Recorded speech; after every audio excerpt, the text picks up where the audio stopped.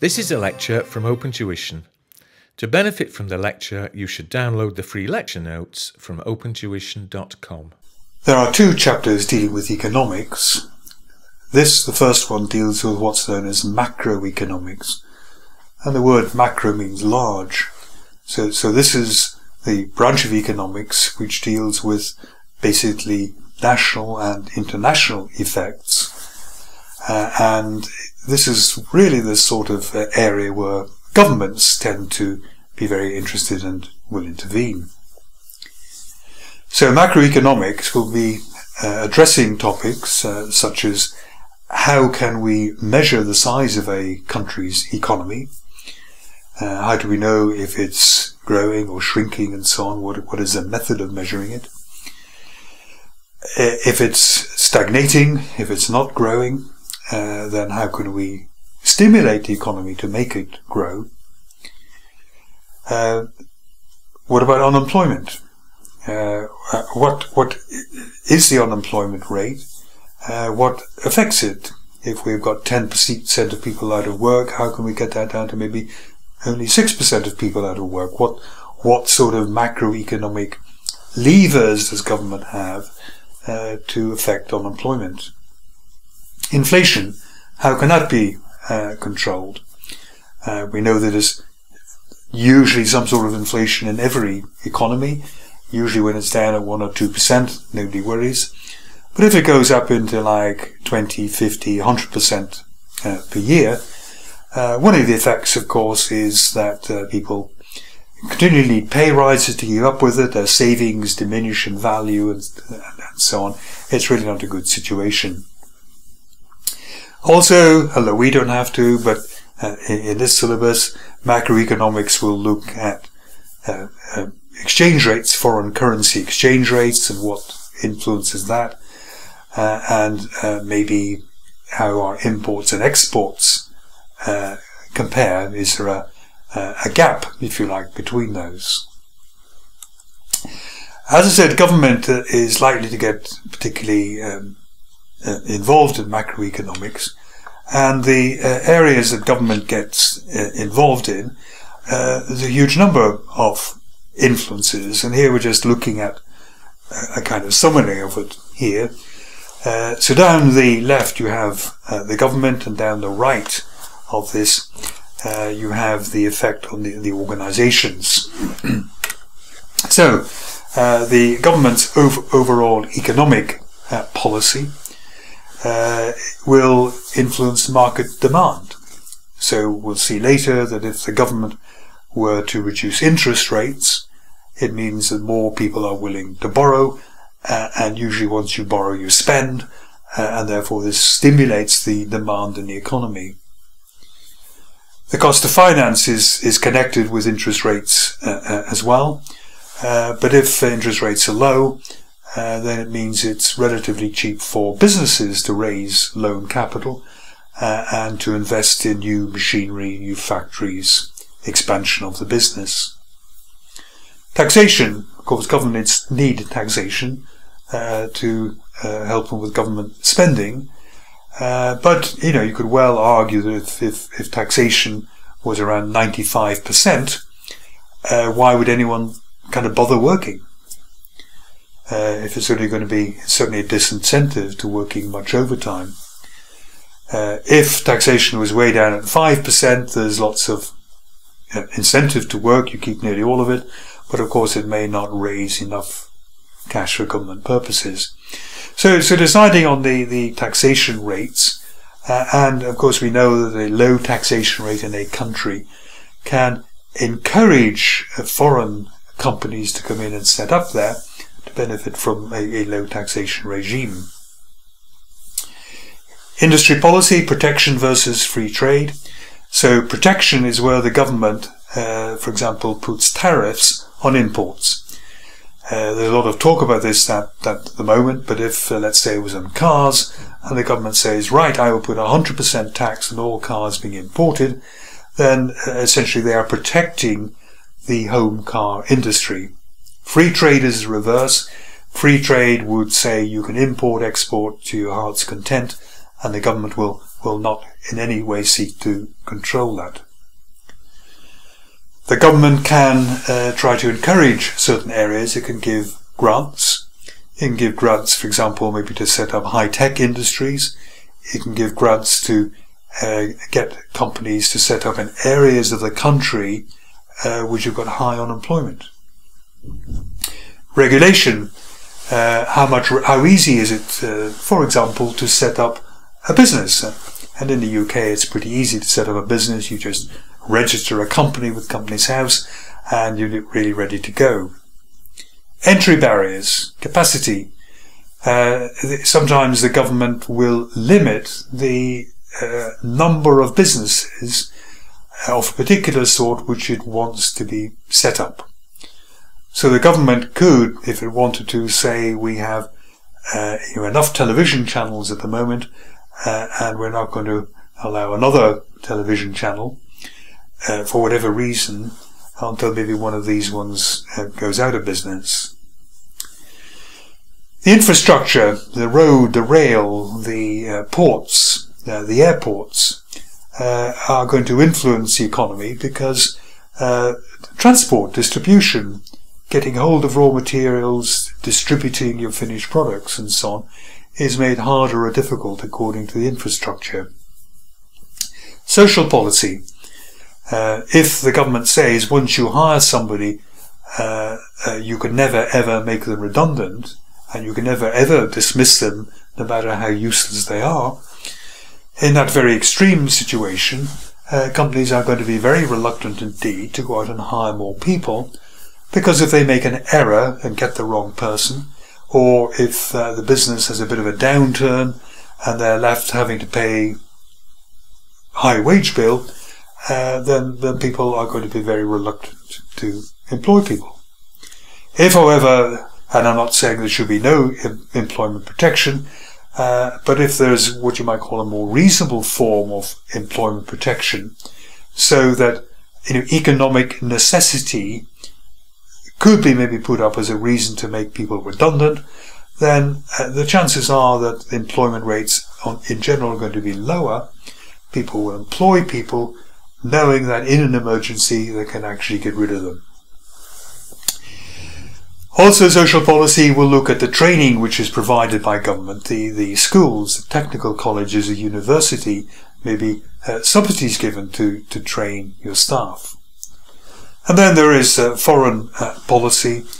The government can get involved in trade delegations to try to encourage exports. The government can provide export guarantees, export credits, so that if the foreign customer doesn't pay, the government insurance scheme will make sure you haven't lost everything. So there's a myriad of ways in which the government can influence the economy and businesses. Now, how is income measured? And national income is defined as the total value of a country's final output for all new goods and services. It's important that we remember it is final output, because if a company buys raw materials, that is a purchase, incorporates that into a product, sells it to a member of the public, that's another purchase, if you like, but really you're double counting the raw material element. So it is the final output of all new goods and services. So it's household spending. This is on think of it, food, groceries, cars, televisions, anything that we spend money on. You can also be spending money on rent. Plus capital investment spending. Now, Lotus capital investment spending, this is companies, okay? Because when a company buys a machine, really that machine, as a non-current asset, that's not going to be sold on to a member of the public. When a company buys raw materials, that is going to be sent on, and we have this double counting problem. But if a company goes and buys a machine, then of course that is a final output, is a final purchase. There's government spending on wages, for example, for teachers, for the armed services, for putting up new buildings, for building roads. That comes into national income. Export is money coming in from abroad. But import, note that imports of goods and services, this is essentially money leaking out of the economy as it goes to foreign suppliers. And this gives us a gross domestic product. And the gross national product is the gross domestic product plus profit income from abroad. So if a company had a foreign subsidiary and has paid dividends, that becomes part of the gross national product. The circular flow of income is a concept which is very, very close to measuring the income of a business, really. It recognizes that the economies work by really the flow of money round and round. So a firm produces goods, and we spend money on those goods. Us spending money on those goods allows the company to pay wages to its workers, and in exchange they provide labour. So there's all this kind of toing and froing, if you like, this circular flow of income, as it's called. If the circular flow of income increases, then, of course, the total income of the country is going to increase, because more goods are being sold, more wages are being earned, more is being spent by households on goods and so on. And the larger the circular flow of income, then the larger the national income is going to be. How can we make it larger? Well, government spending. So one way government can spend is simply to print money. It's not an advisable method of spending, but simply printing money, distribute that to people, send it out to people, give them $1,000 each, say, spend it. Then, of course, the consumer spending is going to go up. The amount of goods bought is going to go up. Consumer spending goes up. Companies need to produce more. They need to pay more in terms of wages, in the income. Stimulate exports and investment. So an injection into this here is basically to spend money on building a new factory. You spend money in building a new factory. This is going to produce more goods. You pay people more income. It's providing more work for people.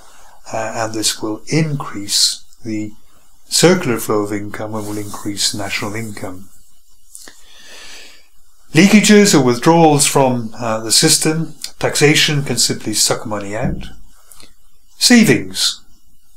Savings, economists often don't know what to make of savings. Savings are set up as being a worthwhile endeavour. It's money for a rainy day. But of course, if you put money in the bank, it is not being spent. It is not going to a firm. The firm doesn't have to produce those goods. And if a firm doesn't have to produce the goods, it means it maybe doesn't have to employ all of those people. So the higher savings, there's a potential of actually reducing the income of the country. If we're all spendthrifts, and particularly if we go out and borrow and spend it, then the national income of the country will increase, although it may put us in a personally perilous situation. And then another leakage is imports. Instead of spending money in our country on goods and services, giving employment to people in our country, the money just leaks out abroad. Aggregate demand and aggregate supply.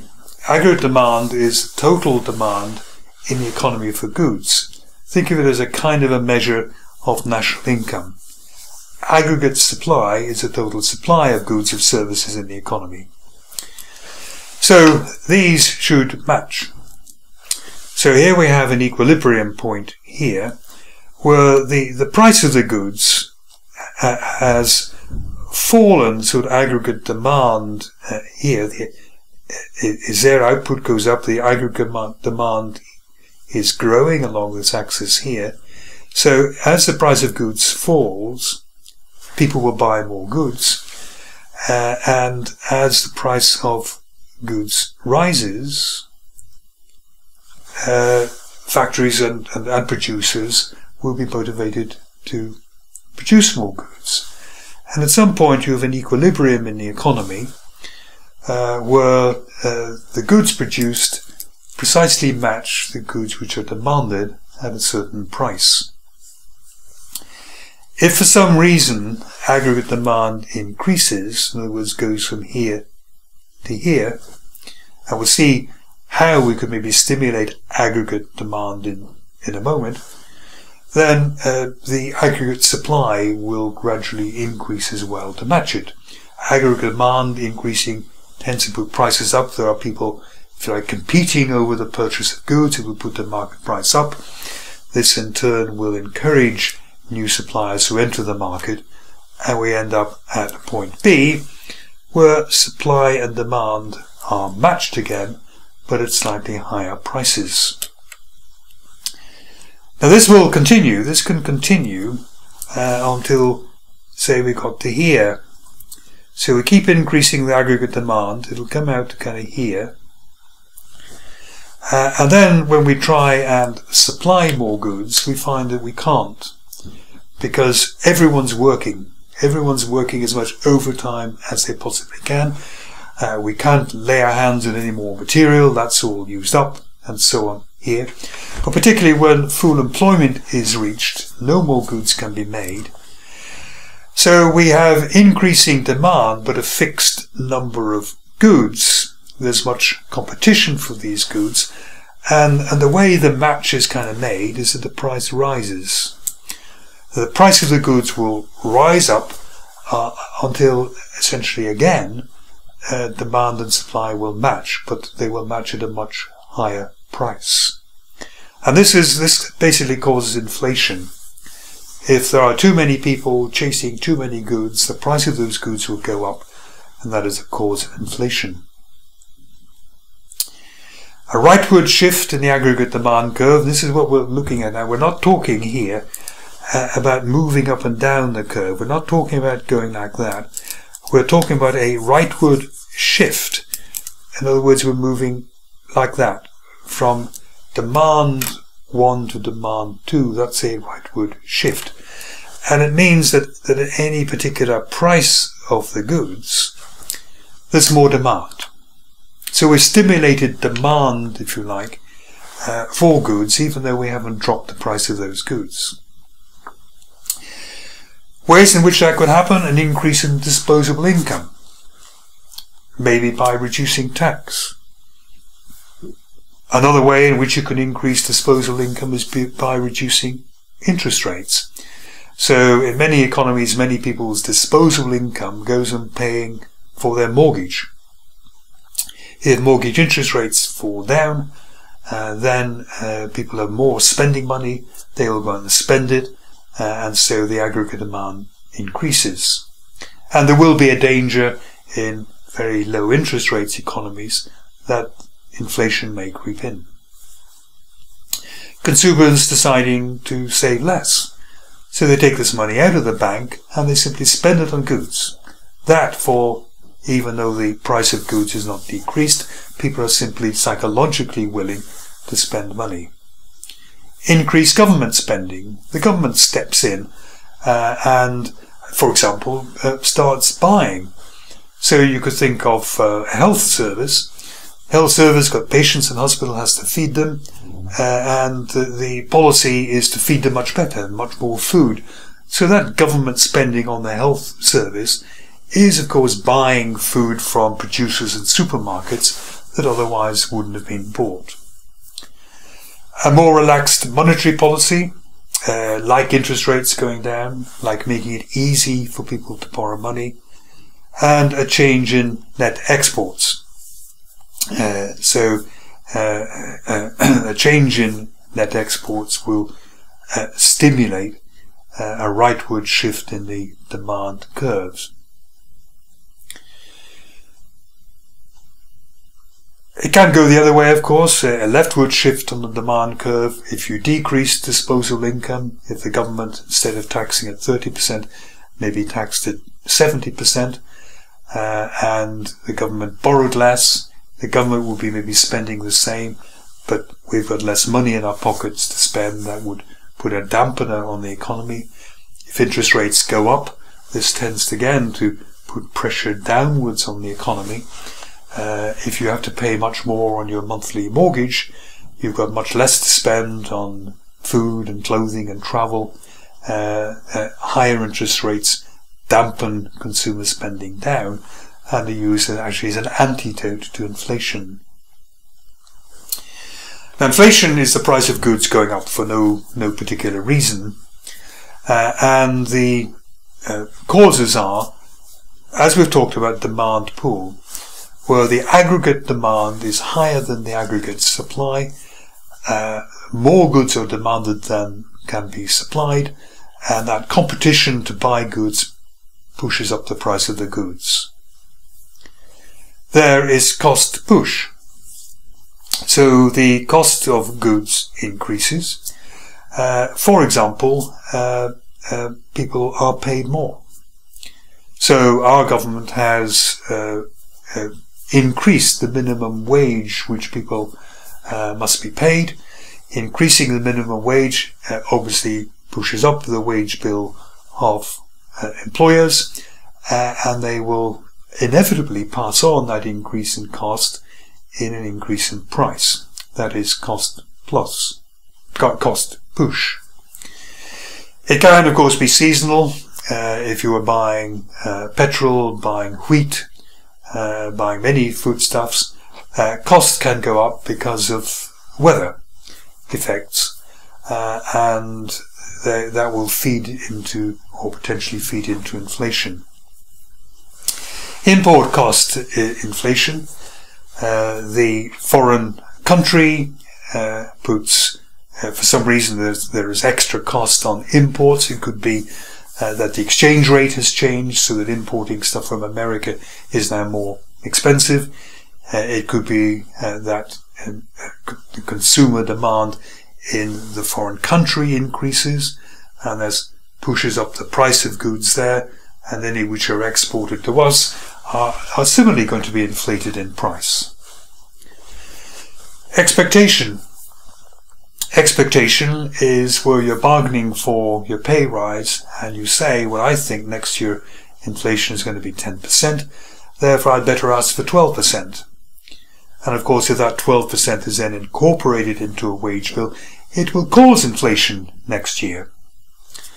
And finally, an increase in the money supply. For example, the decrease in interest rates, making it easier for people to borrow, the government printing more money, as it's called, all increases the amount of money which people have available to spend, and that can cause inflation. Unemployment, the types of unemployment, you just need to know kind of what they are. Real wage unemployment is where wages have increased to a point where employers will not employ anybody else at that price. So the wages are so high that it acts as a dampener on employment, and it may even encourage employers to try to get rid of some of the high salaried individuals. Frictional unemployment is temporary. Frictional unemployment is the unemployment identified with people between jobs. So it's temporary. So you might leave your job now, and you might have 2 weeks unemployment before you start your new job. So it's not a big problem normally. It's pretty inevitable if people are moving jobs. You have a bit of frictional unemployment. Seasonal means what it says. We have seasonal unemployment, let's say in the UK, in the building industry and in the agricultural industry. In winter, because of rain and weather, it can be relatively hard to put up new buildings.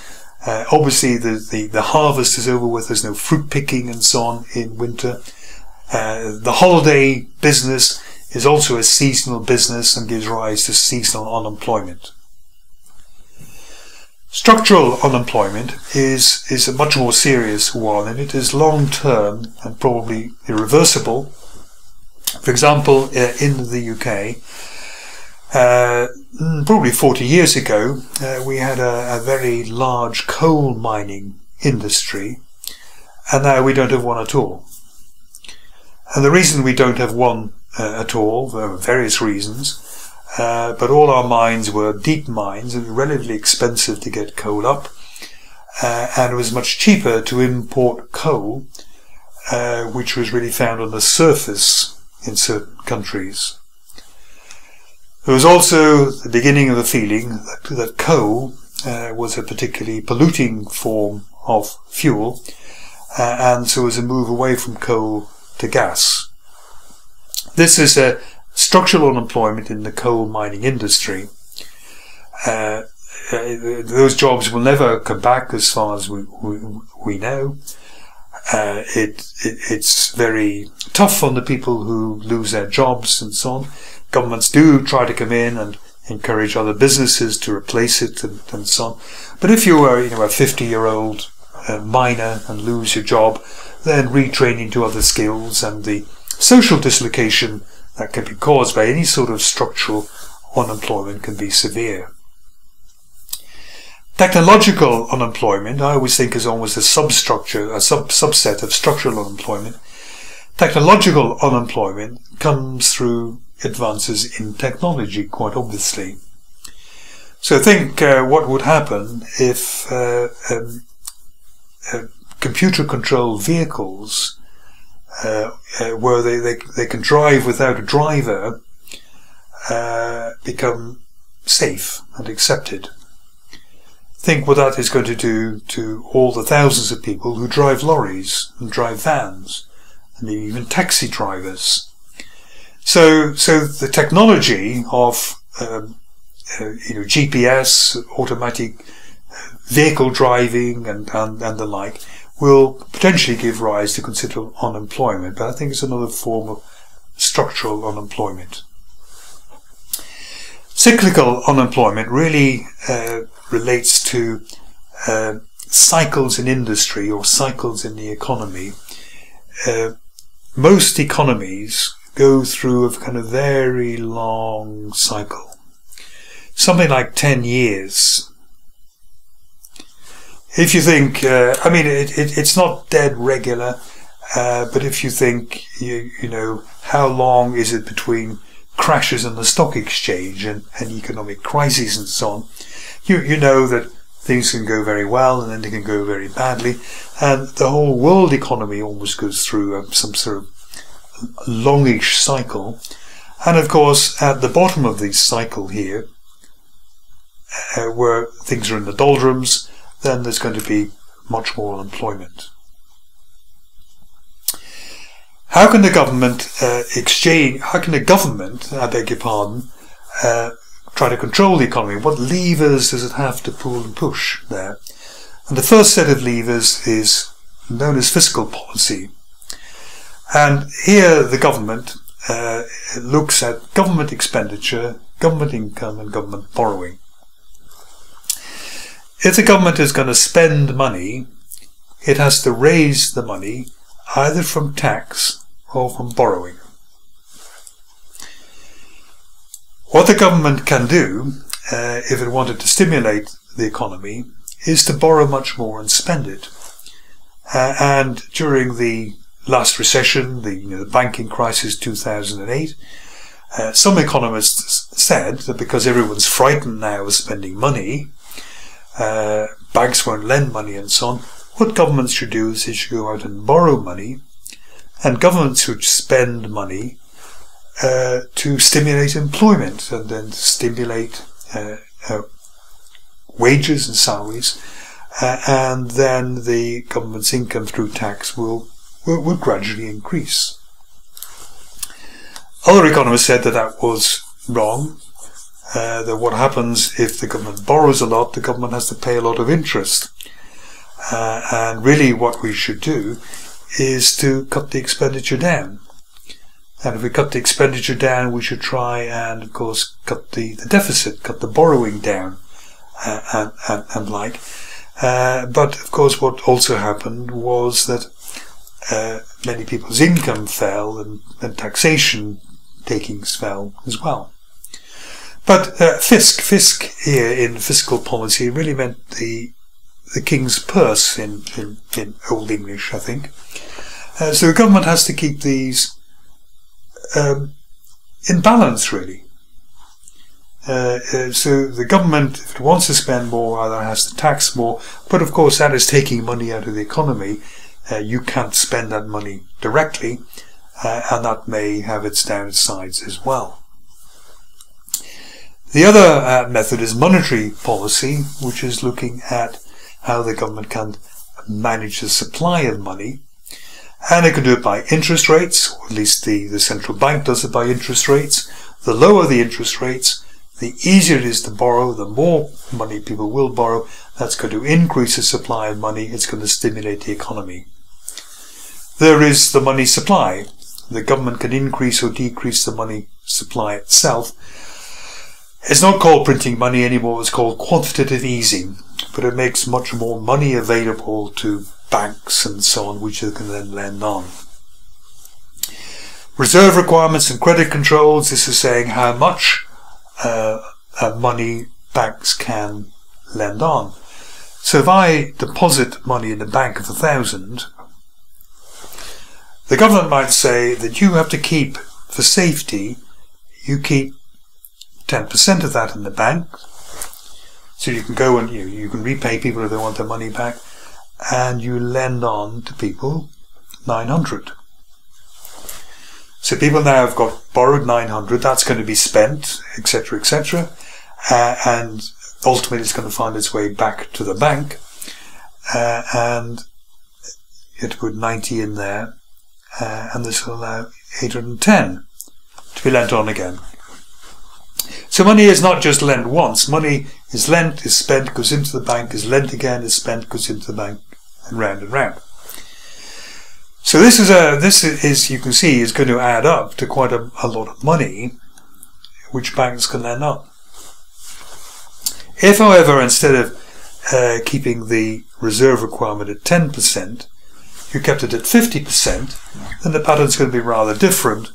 Of 1,000 put in the bank to start with, 500 goes there, but the bank can only lend on to businesses and people 500.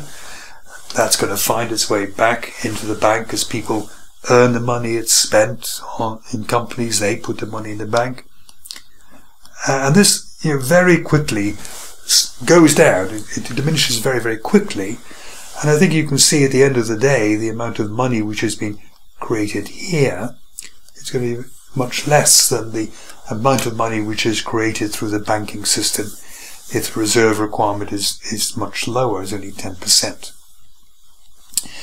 And finally, the government might try to change or manipulate exchange rates.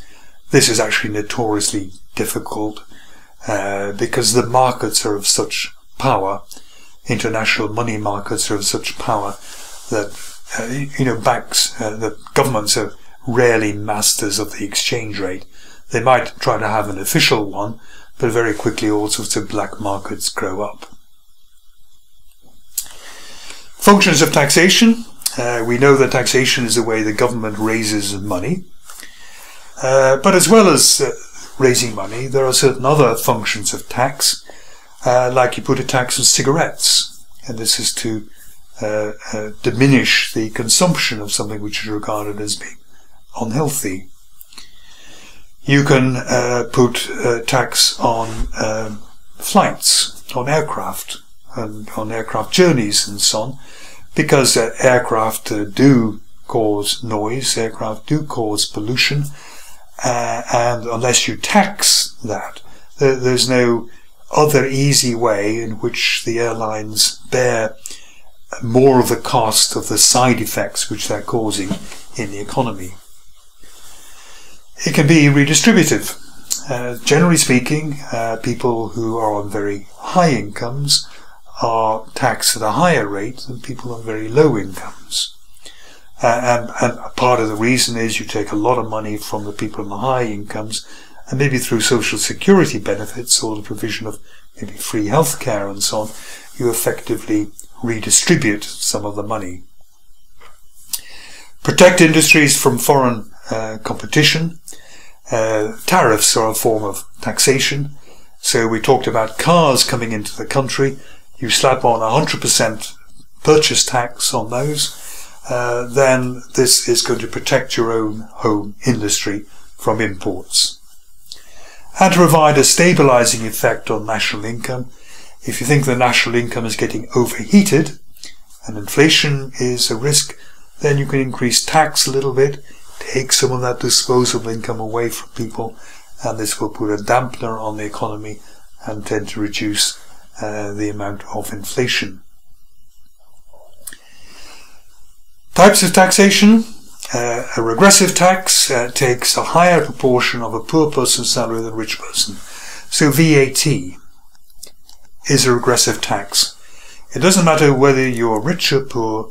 In the UK, VAT is a 20% tax on many forms of consumption. So if I go out and buy, let's say, a mobile phone for $300, there's going to be tax on that at 20%, that's $60. Of course, $60 out of a poor person's salary is a much greater proportion than out of a rich person's. A proportional tax takes the same proportion of income from all levels, so simply setting your income tax level at 20% for everyone is a proportional tax. And then we have a progressive tax, like the more common type of income tax. Tax very low paid people at 0, then you come in and you begin maybe paying 20% tax, and then at some band higher on you begin paying 40% on that. And finally in this chapter, just remember the difference between a direct tax and an indirect tax. A direct tax is like income tax or corporation tax. It is basically a burden on the income of this person that is paid over to the Inland Revenue. I know that in income tax your employer kind of takes it off and pays it to the Inland Revenue, but that's an administrative business really. It's your income, it's your tax. That is taxing you directly. An indirect tax is like VAT. It is collected by the Revenue Authority from an intermediary. So what happens is that if you go out and buy something, say clothing from a shop, the shop puts on 20%, and then that 20% has to be handed over to Inland Revenue. The shop is acting as a tax collector. That is an indirect tax. It can be a specific tax as a fixed sum per unit sold. So in the UK, say on a bottle of wine, there's a fixed tax. There's a fixed tax on a packet of cigarettes. There's a fixed tax on a bottle of whiskey, and so on. It's nothing to do with how valuable the item is. It's a fixed sum per litre or per 20 cigarettes, whatever it is. An ad valorem tax is a proportion of the value, a fixed percentage of the price of the good, of which VAT is an example of an ad valorem tax, which is proportional to the value of the item.